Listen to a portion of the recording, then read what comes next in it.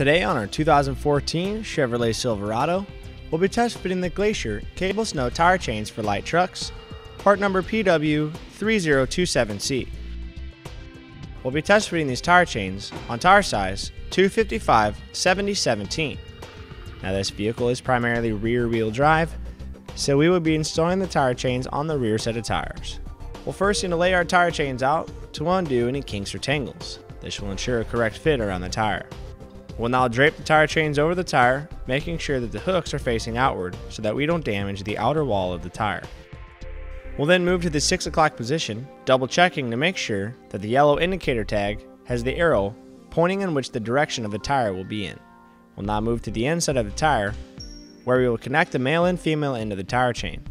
Keep in mind, whatever link that is connected on the rear, it can be one more or one less on the outside of the tire.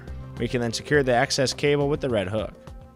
We can now move to the outer wall of the tire, insert the male end of the cable into the cable tensioner. We'll then pull back the cable tensioning device and secure it with the other part of the cable.